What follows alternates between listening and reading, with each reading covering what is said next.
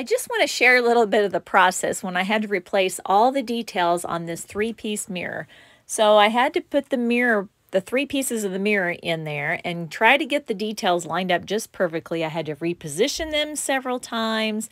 I had them labeled, but it's just the placement is a little more difficult when you go to put it back together.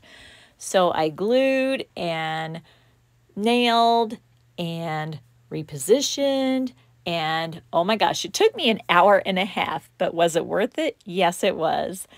Follow me for more furniture makeovers.